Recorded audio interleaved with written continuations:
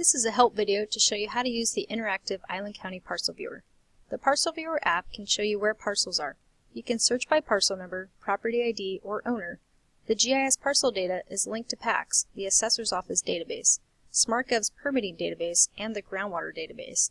Together they can show you the assessor's office data, as-built and other permitting data, as well as the water source of each parcel. So in this first video, I'll go over how to search by parcel, the measuring tools, changing the background of the map, printing, and finding more help and information about the map. In a second video for this application, I'll go over how to use the Draw widget, which draws and annotates on the map, as well as using the Selection widget, which selects parcels and can even export the parcel data to a spreadsheet.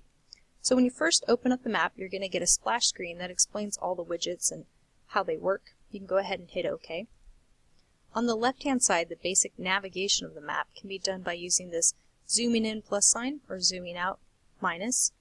You can click on the home button to go to the default extent that the map was first opened with, and this is a GPS button. So assuming you're on a mobile device with the GPS enabled, you can just click on this and it'll take you exactly to where you're located. You can type in an address here. I'm going to start typing in the county's address. You typically have to go to the city, but it will take me right there. I can also start typing in a parcel number, and it'll help try to fill that out for me, which is kind of helpful. And then you can just click on that and it'll take you right to the parcel. Over here on the right hand side, I have a binoculars button. This is where I can search by parcel number again. I can search by property ID, or I search by name. So by parcel number, I'm going to make sure I type it in just as with the capital S, the capital R. And then I'm going to hit apply. And it's going to take me right to that. So I'm going to go back, and you can do the same thing if you want to search by property ID. Remember, this is just the numbers. And now if I wanted to search by name, I usually tell folks to use a last name. It's one of those less is more sort of thing. But I'll show you, you just type in and then hit apply. I can also zoom in if I know that it's Island County and it's somewhere around here. I can go back and I can just use a spatial filter and hit apply, and it'll only show Island County in this area. So that's using the binocular button.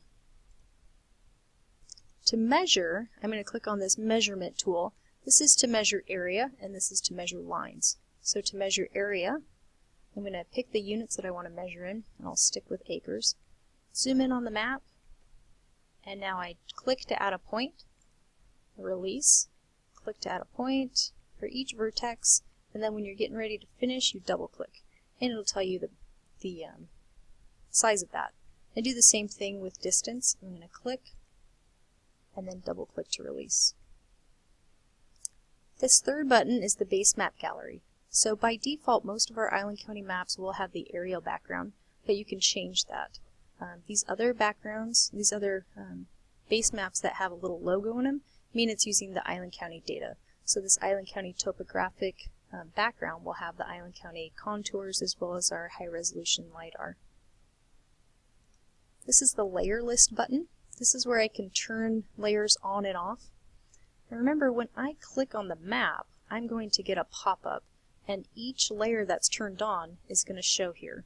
So right now I'm looking at the quarter sections. There's a link here that would take me to that PDF map, and I can click this little drop down, this little caret, and this will give me the parcel information. So most of pop-ups are enabled so there's even more links to take you to more information. So if I click this little logo, it's going to take me to the assessor's office portal on that specific parcel. I can do the same thing with this link. Is going to take me to the SmartGov permitting, and it's going to show me information about that parcel. Right here is the water source for each parcel. So this is just the parcel pop-up. Now my plats layer, if I click on that, which it looks like this is in a plat, I get one of three. So again, I have the parcel information, but I also have plats. And this is actually a link to the original plat map. So a lot of information just in this one web map. So that's turning layers on and off. This is the print button. This is actually going to format what I'm looking at into a nicely formatted PDF. So it has a default name here, and I'm going to hit print, but know that I can change that if I wanted to. And on this PDF, it's going to have a like a scale and a legend, and it's just nicely formatted, and you'll see that. And so I can save this. This is the legend button. It pretty much just tells you all the layers that are checked on and how they're symbolized. And this last button is the help button.